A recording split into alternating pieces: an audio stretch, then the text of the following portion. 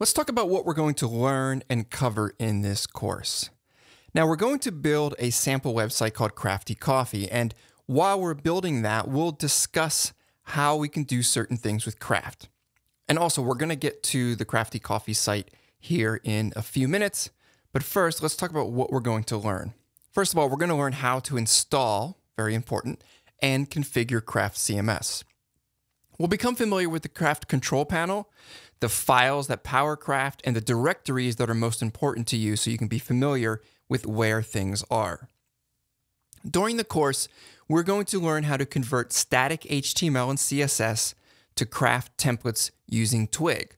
So we'll take our static working HTML, drop it into Craft, and do what I call light it up. We'll light it up using Twig so the dynamic aspect of the site comes to life. And we'll also learn how to plan and create content sections, how to identify different content types and model those in fields, and then how to organize fields into field layouts.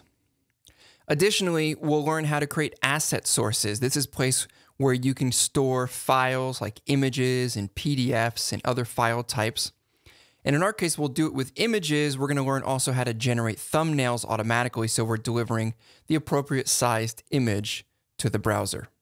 Along the way, we'll learn the basics of Twig templating and template inheritance. For an in-depth look on Twig, I have other courses here on CraftQuest that will cover how to use Twig in a more advanced way.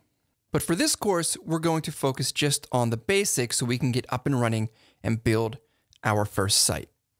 We'll also talk about categories in Craft, what they are, how we can create them and configure them, and then assign and display them on our site. And we'll set up and use the powerful matrix field. Matrix is why a lot of people come to Craft because of how powerful it is to have multiple content types within one organizational structure and have the flexibility of having multiple different blocks of content in a single field. So we'll talk about how to use and set up matrix. So hopefully that's enough to whet your palate to get you excited about learning Craft and following along with this course. So let's go ahead and jump in and move on to the next part of the course.